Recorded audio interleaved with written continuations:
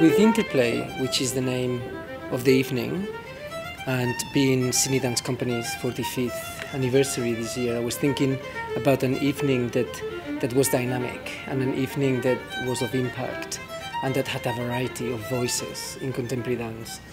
People, choreographers that say different things about what contemporary dance can be and can mean today. From the pure and the abstract to the sleek and sexy and raw and physical to also the theatricality and narrative.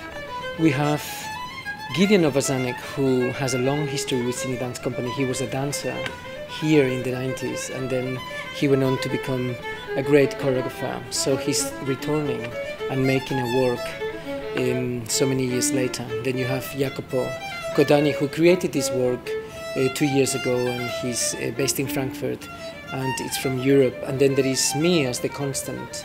I am the choreographer that it's resident and that knows the dancers and that keeps evolving with the company and with the dancers.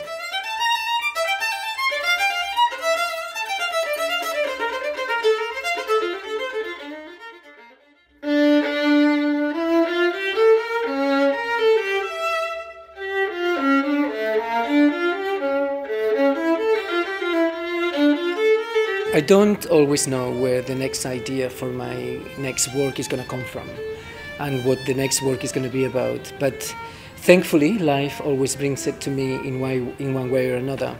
With Two in the Minor, it was while we were creating Project Ramo with the Australian Chamber Orchestra, we used some music by Bach, and there was a saraband that was used in the work, which I totally fell in love with, and I also really liked the opportunity to choreograph to it and see how my movement worked with the sound and with the music of Bach.